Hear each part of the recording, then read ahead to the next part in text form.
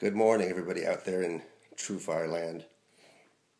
Today I'm going to show you one of my favorite things, one of my favorite licks.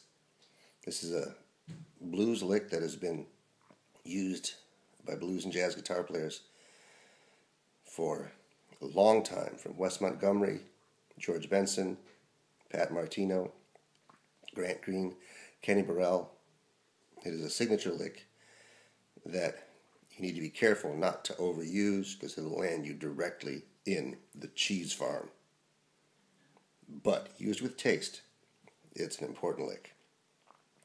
Now this works over, we're going to play in the key of D. This works over a D7 chord, but there's some other uses here as well. But let's first check out the lick. It's built off of the D blues scale, either the major or the minor. It kind of crosses between the two. It starts out here and goes all the way to the fifth, from the root, minor third, to the fifth. But what makes it funky is when you add that top note.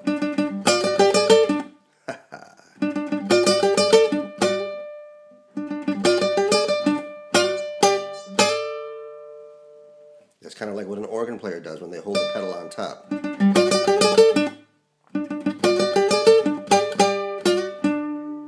And try this hand. Gotta pick both notes at the same time. So it's a good exercise for your picking too. And you can do it down the octave.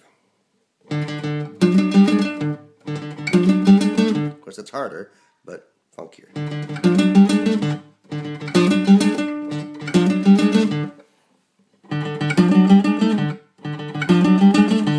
Now what's especially cool about this lick, it'll work there, it'll work here over B7, it'll work here over E7,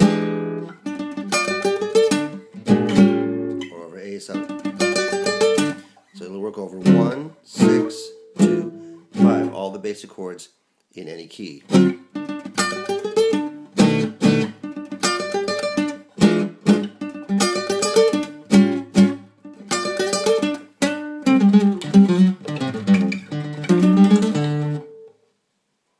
One of my favorite things. Have fun, you guys. Practice hard and keep swinging.